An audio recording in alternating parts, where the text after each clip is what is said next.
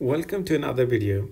In this video, I'm going to explain you an important aspect, which is the voltage, the VD at which saturation happens. Again, if you haven't watched previous videos, you might not understand this much. So please go through the previous video where I started explaining the operation of transistor. And that is really important. And after explaining that, after going through that video, I realized that a couple of other points that I need to explain or elaborate further. Okay, so for that to understand VDSAT, I will show you the ID versus VDS curve and we will go over that again. But first, when I say VGS, what does that mean? That means the gate voltage and source voltage. Source is at ground, so even the drain and the gate both we measure with respect to ground, which is source. So when I say gate to source, I mean the voltage difference between this and this, or that also means the voltage that I apply here. When I say VDS, I mean the voltage that I apply at drain with respect to source, or the voltage that I apply here. This is source, this is drain, this is gate, and we are talking about NMOS transistor. We will get to PMOS transistor in another video, but right now it's important that you understand that. Okay, understood? This is the IDS, and IDS is the current that flows between here and here. Electrons flow from source to drain, but actually current flows to the lower potential, from higher potential to the ground. So current flows from D to S. This plot shows you how current changes when you change drain to source voltage. And this curve, IDS versus VDS, is also called output characteristics of the transistor. So what happens is, until a certain point on each curve, and what is this curve? Let's pick this value, this one in the middle. Let me turn this into red. I don't know how to turn this. I probably need to draw it on top of this. Not perfectly aligned, but I hope. Oh yeah, I can use this thing.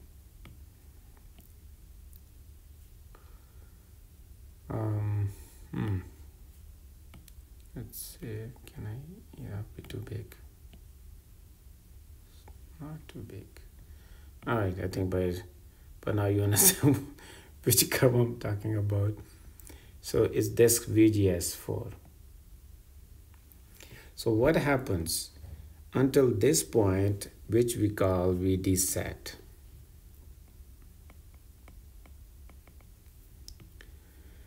As we increase, so before this is the point, I'm just assuming that a transistor has already, gate to source voltage is already more than the threshold voltage, so current starts flowing.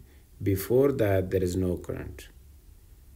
So it's a cutoff region. So this region from here to here, which is kind of linear, this is the linear, and this is the point before this particular value of drain to source.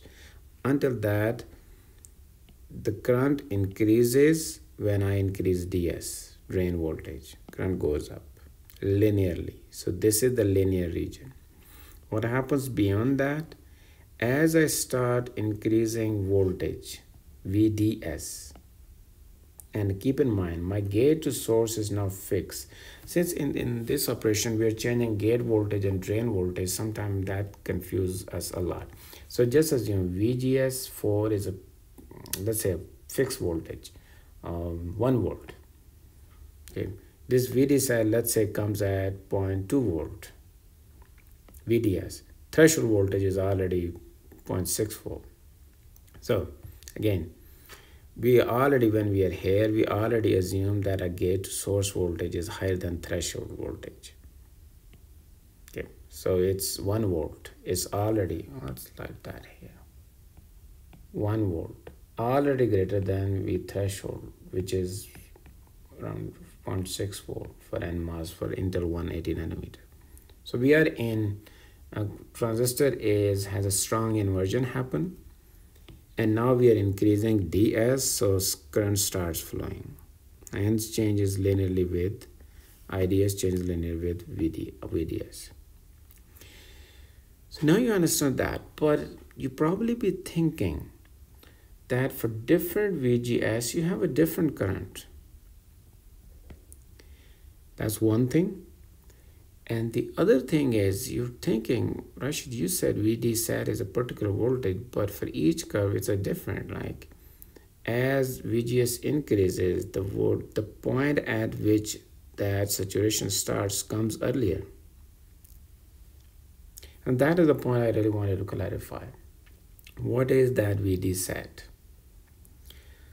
So let's go up or go down. Yeah, up. So when we apply gate voltage, and what are different forces which are opposing that? I mentioned that when gate voltage or gate to source voltage reaches equal or greater than V threshold, at threshold a strong inversion happens. So there is this area, the phenomenon happening there are kind of opposing any change, and that change, we say that that's a kind of opposing force here, which is a threshold voltage. We need to cross that barrier. That barrier, once we cross that initial voltage is all spent on creating that inversion here, if you remember. And that inversion is really threshold. So we need to first opposing forces that barrier of V threshold, which we call. Then as soon as we start applying drain voltage, now this apply voltage is facing another barrier, which is more. Like when you apply a drain voltage, this is the maximum drain voltage here. And then as you go, and let's say this is a long channel, as we start walking here, this voltage start dropping, eventually drop to 0. Okay, that's important. Now, so here on this one, where this voltage impact of is 0, if I try, sorry, I said I'm not going to write many equations, but I have to write few. So think of that. If you are an electrical student, so I'm sure you understand when I draw something like there's a fixed voltage source. Let's call this is my gate to source voltage, and this positive applied. And then the first opposing force to me is this VT threshold or VTH. At this point, it's just this. This is my circuit. So the Kirchhoff voltage law, when you go around, if you write an equation for it, let's say you're going around. So first you hit this, which is positive VT. Then you hit here, this is minus VGS equal to 0. Or you can say VGS is equal to VT. So once VGS is equal to VT, we arrive here at an inversion, strong inversion. So anything of VGS, which is more than VT, it's kind of overdrive now. It's more than enough to create a there. But that overdrive alone is not enough to make the current flow. For that, we have to apply drain voltage. And when we apply drain voltage, we are actually kind of creating an opposing force somewhere in this part of the channel. This voltage kind of drops down. but the maximum value of here, let's say here, at this point, we have this opposing. It's also positive on the top, negative at the bottom because an opposing, and this is V drain. So if I update this equation,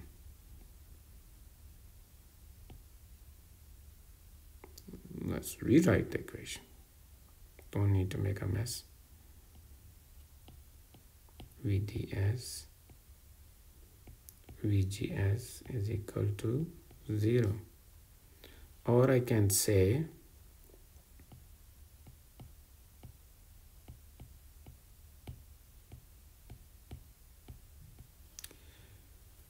VDS is equal to VGS minus VT. For a given this volt, let's say 1 volt we were thinking.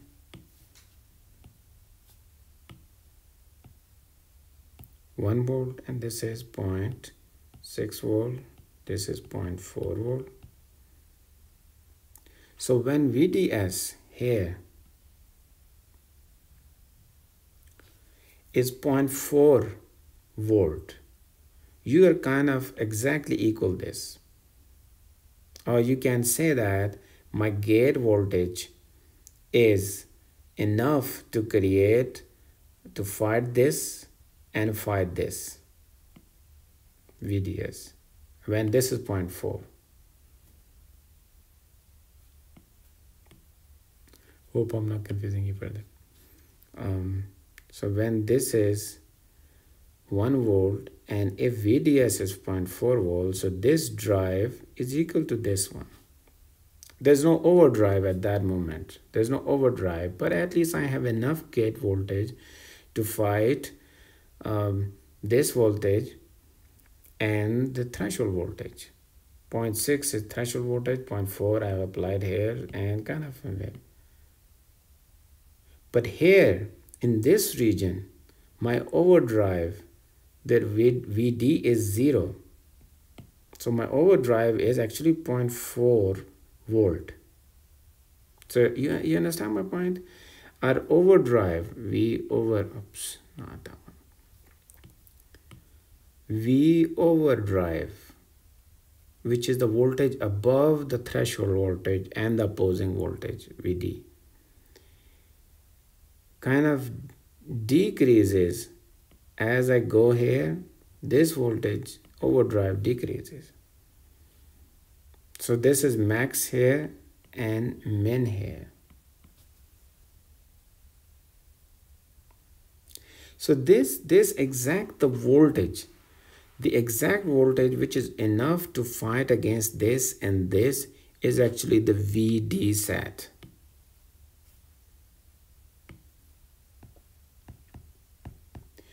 This number is really important for analog IC designers. I think as a digital IC designer, even if you don't remember this, you just remember, okay, there's a value of VD where saturation happens. And that is because for digital, transistors remain in a linear region. And for analog, we prefer saturation. Why? I think I might touch that later on. But that still is important for you to understand that. And what happens is, as this voltage drain goes further up, let's say this is fixed as 1 volt. As this increases, okay, we start increasing the current now, right? Because we are pulling the current more. But what starts happening is this gap increases because now this voltage, and near the end, this overdrive is not enough to really fight this voltage. It's barely enough to fight this voltage, but the total difference need to be enough to create a strong inversion. So actually what starts happening is this thing starts getting wider and wider, this reverse bias. And what starts happening is that since we don't have the effective overdrive voltage is not that high, so eventually this region starts pinching off. Like I should maybe maybe do this, a depletion region kind of this thing kind of start pinching off. So we don't have enough like a strong inversion, a lot of electrons here. They count less because now that's effective gate voltage is not enough to create this much gap over here because of this voltage drain happening. And what happens when that starts? That is where, now going back, after this point, if I start increasing drain stress, we start going to pinch off and current it at steady state. You probably be thinking, there's the other point I wanted to clarify. You probably be thinking, Russian, now we have a pinch off. This is a block. It's not a blocked. It's a reverse bias region. Threshold is high, but once I start increasing this one, this is a pretty strong electric force. It's like this is a guy who just drags these things out. So because of very high potential, there's a very strong drift there. Anything that drives here, that just drags it here. So that's what current is constant. Now at that moment, as I increase VDS, it's fairly constant. As you can see, I'm not drawing an exact straight line. And that is something I'm going to touch in the next video. But right now, if you look at this one, if your gate to source voltage, there's a fixed volt here, 1 volt, if I do 0.8 volt, what happens? Since my gate voltage is less now, that point where my overdrive kind of is enough, that reaches earlier on. So my VD set on this curve will happen earlier on. So VD set is not a fix, it's the fixed thing once your gate to source is fixed. You understand that? That is the key point I wanted to help you understand.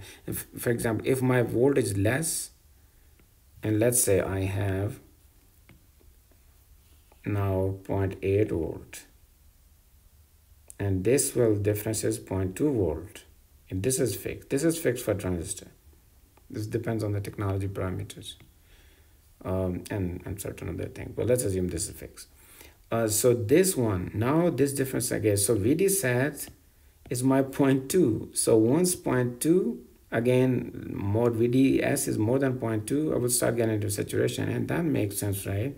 So let's say now it has gone less gate to source voltage, my saturation start happening early on. So I wanted to make sure that I'm able to explain this better. And at this point, when you connect for different gates, this point, I don't want to say another thing, I don't want to confuse it, but this region is a linear region, approximate linear, and this one is anything beyond right side is a saturation, on the left side is linear. Hope I'm able to explain that better this time. And if you still have questions, please ask me.